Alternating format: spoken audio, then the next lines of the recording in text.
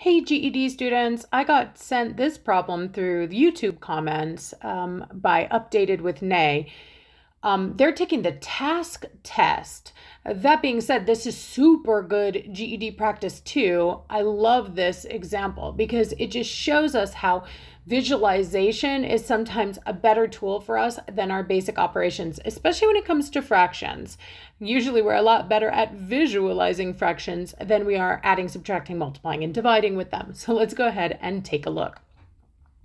It says the gauge on a water tank shows that the tank is 1/3 full of water. In order to fill the tank, 16 gallons of water are added. How many gallons of water does the tank hold when full?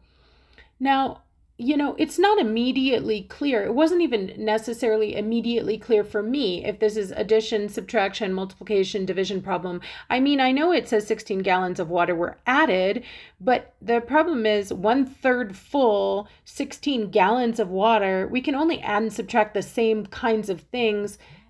This isn't going to work out for me. It's not just a straight addition problem. And anyway, it says they were added, like it already happened, not like I need to do it. So a little confusing. So what I want to do here is bust out a picture. And I think a picture is going to be the most helpful thing we can do. And I would encourage you, anytime you have a fraction problem you don't understand, to try a picture. So let's do this, okay?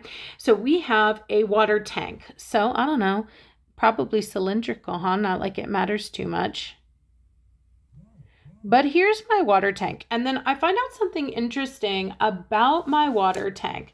It says the tank is 1/3 full of water. They're asking me to break this tank into pieces to visualize it as a fraction. It's kind of like those old fraction pictures that your teacher used to draw. So if I'm saying it's 1/3 full, I'm saying that we could take this tank and visually break it into 3 equal pieces. Those are thirds. So let's do that. 3 equal pieces. I've now broken this tank into thirds, 1/3, 2/3, 3/3. Now, the tank is originally 1/3 full. So we've got water up to this first line here. Okay, now it says in order to fill the tank, 16 gallons of water are added. And we're looking for how many gallons of water does the tank hold when full. So, okay, what are we looking for? We're looking for how many does it hold when full. So we're basically looking for the total in the tank. We know that it started out 1/3 full, but we don't know how many gallons that is. Like, how many gallons is that? I don't know. But we do know the empty space, because look at this statement. In order to fill the tank, 16 gallons of water are added. So if we want to fill it, we are going to have to pour water into this space here. And they tell us how much water fits in that space. It's 16 gallons.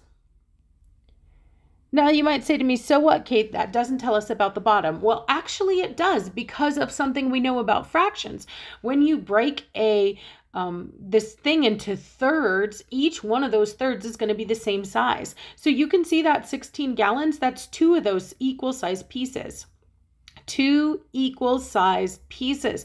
The only way to take 16 gallons and make 2 equal sized pieces is to put 8 gallons here, half of it, and 8 gallons here. And with what I know about fractions, each one of those thirds being the same size, guess what that means? That means we also have 8 gallons there.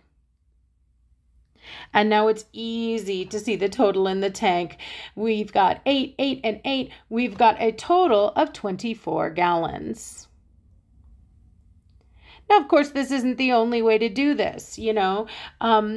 There's various ways to do it, using algebra, using fractions, but I love this visualization. All right, if you have any questions about this or any other GED or TASC math topic, be sure to drop them in the comments and I will do my best to answer them.